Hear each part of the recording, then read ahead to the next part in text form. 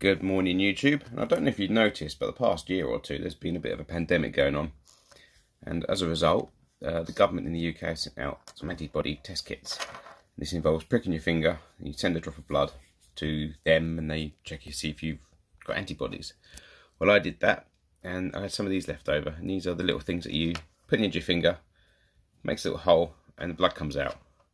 So in here is a spring-loaded blade, and the idea is you take the end off, it's like a safety cap, put that on your finger, push the button, blade comes out, blood everywhere, very nasty. Not the most enjoyable thing in the world, but I want to see how far the blade comes out and how much it actually comes into your finger and what's actually inside one of these, because it's quite an interesting mechanism. So you push the button and there's a spring-loaded blade that comes out and then very quickly goes back in again. So how does that transition from out to in work? All in a simple, cheap, I suppose, package. So one thing to note is when you pick these up, you can hear a rattle. So whatever, there's obviously something in there that's not tense. Maybe there's a spring there that's not actually compressed until you push the button.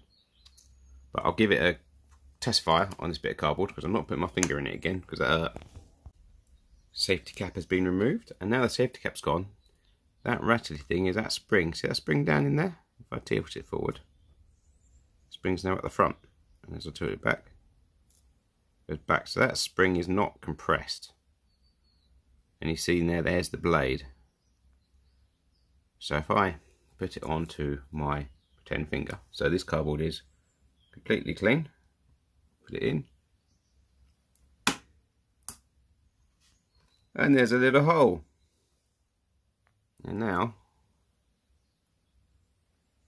that spring is compressed.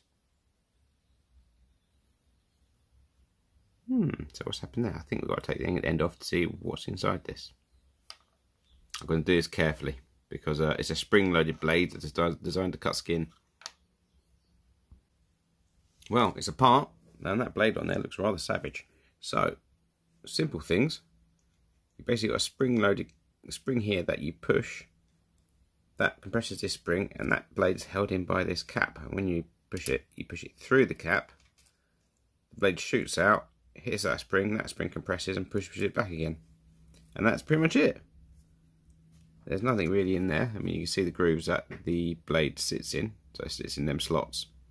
And then that black plastic thing sits in there, and that sort of retains the blade, and you push it through that, and that's what causes it to fire.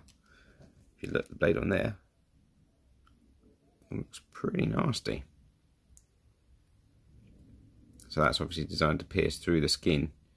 I guess it can only go up to the purple, so that's how deep it would be. Let's measure it, see how deep it would go. It goes in 3.5mm. So it's a 3.5mm wound in your skin. Lovely. Right, well there you go. That's what's inside one of these.